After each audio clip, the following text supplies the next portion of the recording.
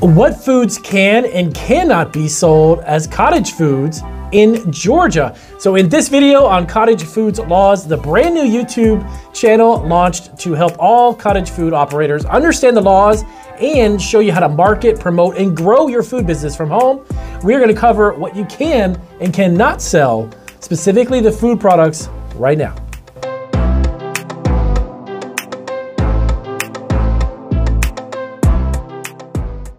All right, so welcome back to Cottage Food Laws. This is a YouTube brand new channel that we launched.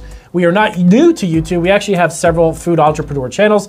We'll have those links down below. And as well, I'm gonna cover specifically in this video, what foods can you and can you not produce in Georgia under the Cottage Food Laws. We'll have a link directly to the Georgia state website where you can actually do a little more investigation and research for yourself. Definitely take a look at that because cottage food laws do change periodically. So if you don't know who I am, my name is Damian Roberti. I'm a food entrepreneur. My wife and I have been doing our own business, our own thing, if you will, for the past 13 years. We have multiple e-commerce food businesses. We have stores on Amazon, eBay, Etsy, and everywhere else in between. And of course, we started our YouTube channel from the experience that we've gained. All of the people that we met over the years and food entrepreneurs who are friends of ours, we bring together a culmination of all that information to help you understand how to get started in the food industry. So, what foods can you and can you not make in Georgia? That's a great question. Now, based upon the Georgia website, they actually don't have a specific list of foods that you cannot make, but I'm gonna go through the foods that you can and then give you an idea of the types of foods that normally throughout each state are really not allowed to be made at home, just due to, of course, the type of pH levels that it might be and the processes to make those particular products. So let's get started. So loaf, breads, rolls, and biscuits. So any type of bread product or roll or biscuit, as long as it doesn't have what's known as a potentially hazardous ingredient. Damian, what exactly does that mean? So any type of a product, let's say a cheese Danish. There's a good example. Cheese Danish, of course, is a baked good item, but on the top, it's got a cheese in the center of it. Has to either be kept at a certain temperature or a time-sensitive product. So anything that's time or temperature sensitive, those would be considered potentially hazardous. That also means the fact that there could be bacteria that could grow, obviously, in the cheese if it's not kept at a certain temperature. If it's not eaten and enjoyed within a certain time frame, within just a couple of days of making, you have to refrigerate it or you have to freeze it. So these are products that if left out alone, they can become potentially hazardous if they actually were eaten or consumed. So breads, loaves, biscuits, and rolls, those are obviously things that you can make, but of course they have to be consumed pretty relatively quick, to be honest with you.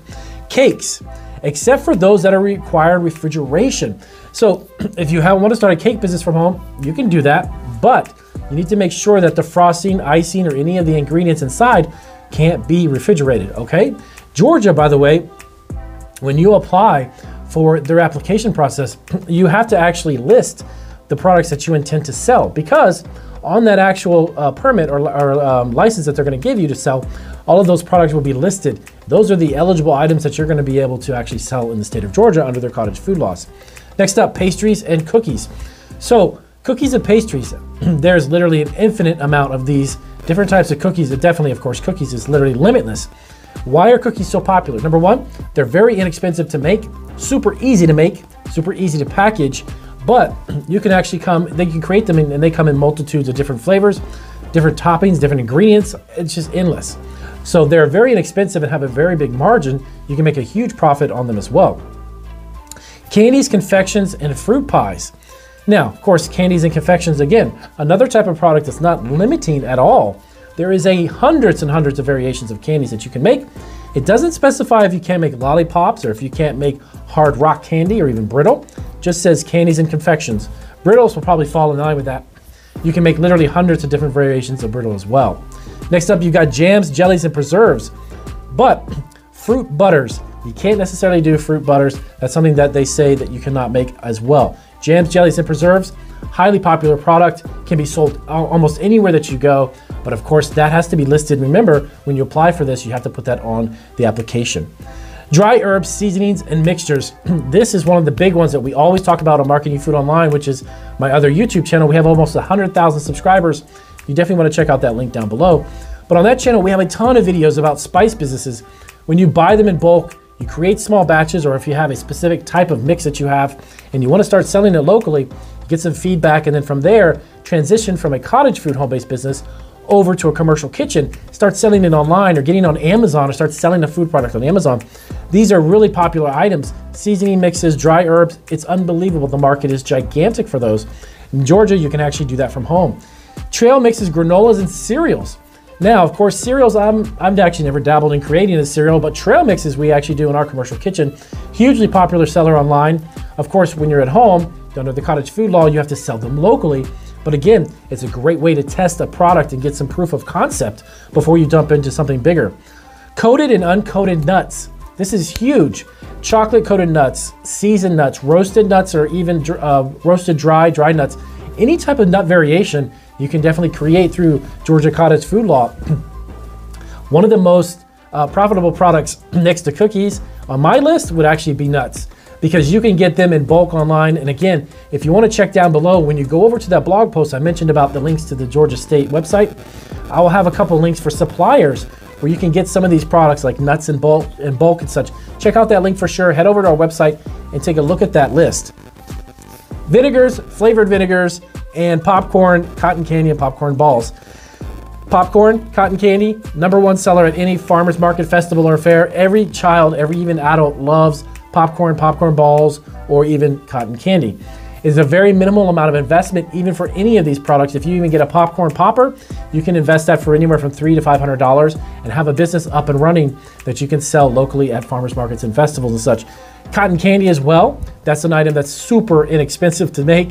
That's probably on my list. If it would be on the top 3, that would be #3. Cotton candy costs literally pennies to make, and people charge in some places up to $5 to $6 per serving, which is astronomical. You sell 100 units of those in a day at a farmer's market, you can clear $500 like that. So in this list of Georgia cottage foods, that is the ones that you can make. There is endless supplies. If you let your creativity go wild, you can create so many variations of these food products. And let's dive into what you can't make. Now, with this in mind, you have to keep in mind the items that you can't make are specifically set up for a purpose, okay? And the reason what I mean by that is most people think that cottage food laws where you can create food from home would actually allow you to create things like pizza or sandwiches or any type of item like that, hamburgers, fries, fast food stuff you find on a food truck. The reason being is a lot of people don't go through the training necessary to understand how to prepare those food products. So under cottage food laws, they limit it by the state as to what you can prepare because of the safety issues. A lot of people may dive into the idea of creating some food products. Maybe they prepare food or they cook dinners and lunches for their family. That's fine. But if you don't have proper training on how to store ingredients, how to store cooked foods, if you've already prepared it, you have to keep it into a certain temperature or refrigerated. They don't understand fully how that works. A lot of people can get sick. So some of the items that you can't make, and this is pretty generalized actually across a lot of states when it comes to cottage food, is meat jerkies. For instance, creating your own beef jerky or chicken jerky at home. There's a process to that. And of course, that's with raw meat. If you don't do it properly, people can get sick. Bacteria can develop in the product. You may not even know it, and you put it in a bag and someone eats and they get very ill.